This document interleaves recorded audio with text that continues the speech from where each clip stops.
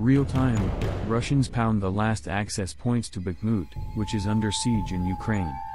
The only remaining road into and out of Bakhmut appears to have been destroyed in images that surfaced this morning. As a result, the Ukrainian military has been forced to travel on unpaved roads, which indicates that their situation is becoming more difficult. An online video that was posted by the commander of a drone unit in the Ukrainian army revealed that he had been given the go-ahead to depart from Bakhmut. The Ukrainian army hasn't been given orders to withdraw, according to a video posted by another person, who also claimed that the first video was an example of Russian disinformation in action. The Security Council must discuss additional anti-terrorism measures to protect locations under the control of law enforcement, Russian President Vladimir Putin said to his council on Friday. In the southern Bryansk region, which borders Ukraine, Putin claimed on Thursday that Russia had been subjected to a terrorist attack and vowed to annihilate the sabotage group that had opened fire on civilians. According to the PM, Ukraine is able to meet its energy needs despite Russian airstrikes.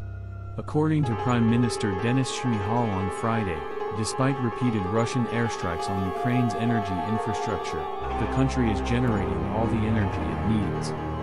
At a news conference, Shmyhal stated that no immediate changes to the government were planned and that reforms would go on as usual. Additionally, he stated that Kyiv, which has submitted an application to join the NATO military alliance, was hoping for concrete decisions from its NATO allies. 1:41 p.m., Putin changes the law to ensure that state defense orders are carried out as intended. On Friday, Russian President Vladimir Putin signed a decree allowing the state to suspend the directors and shareholders of any businesses that don't fulfill state defense contracts while martial law is in effect. The decree would give the industry ministry the power to choose a new outside administrator to take over the management of these businesses. Putin announced in October that he would impose martial law in 4 regions of Ukraine that Moscow has partially seized control of and claimed as its own territory. Most nations have denounced this as being illegal. He has not implemented martial law throughout all of Russia a year into the conflict with Ukraine, but he has effectively put the economy on a war footing, with defense factories operating non-stop in 3 shifts to supply the army. The Kremlin promises to take measures to stop incursions across the Ukrainian border at 10:55 a.m. following the day's killing of 2 civilians in southern Russia by Ukrainian nationalists. Moscow announced on Friday that it would take action to prevent cross-border incursions. In the future, measures will be taken to prevent similar events, Kremlin spokesman Dmitry Peskov assured reporters. Putin will lead a meeting of his Security Council later on Friday, according to Peskov. On Thursday, Moscow claimed that Ukrainian nationalists had crossed into the southern Russian region of Bryansk and killed 2 civilians, an allegation dismissed by Kyiv as a deliberate provocation.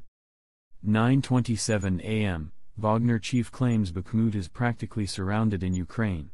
Russian paramilitary group Wagner's commander claimed on Friday that his troops had practically encircled Bakhmut, a city in eastern Ukraine that Russia has been attempting to annex for months. The Wagner paramilitary group units have practically surrounded Bakhmut. Only one road remains to leave the city, Yevgeny Prigozhin said, calling on Ukrainian President Volodymyr Zelensky to abandon the city.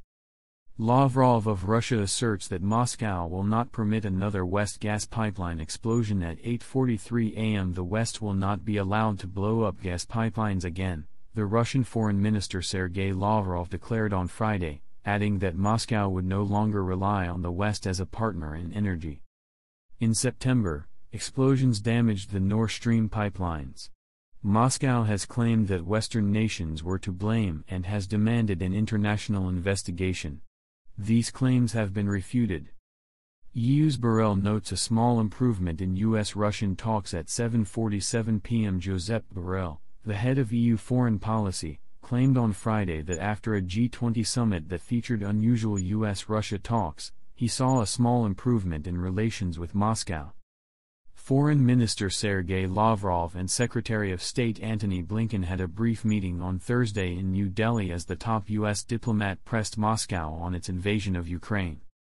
Borrell pointed out that, unlike at the previous G20 foreign ministers meeting in Bali last year, when he stormed out. Lavrov stayed in the room when Western countries criticized Russia.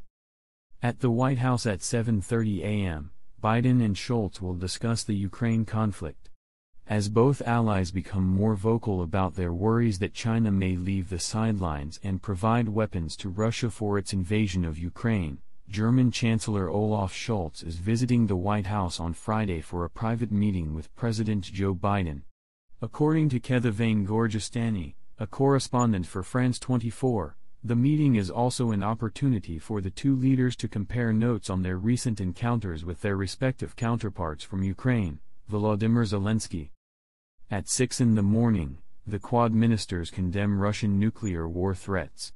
In a statement released following a meeting on Friday, the foreign ministers of the so-called Quad group criticized Russia's threat to use nuclear weapons in the Ukraine war as unacceptable. In a thinly veiled allusion to China, the ministers also stated that they were opposed to any unilateral actions that would heighten tensions in the South China Sea and that they were worried about the militarization of disputed areas. India, Australia, Japan, and the United States make up the quadrilateral group. 1:17 a.m. on Friday, the U.S. will announce new ammunition assistance to Ukraine. According to the White House, the United States will announce new aid to the war-torn Ukraine on Friday, primarily in the form of ammunition to assist it in fending off Russian invasion forces. John Kirby, a spokesman for the National Security Council, said on Thursday that the U.S. will just unilaterally have another round of assistance for Ukraine on Friday. He continued, "It will mostly be ammunition and munitions that the Ukrainians will need for the systems that they already have, especially the HIMARS precision rocket launchers." The announcement will take place when German Chancellor Olaf Scholz is at the White House.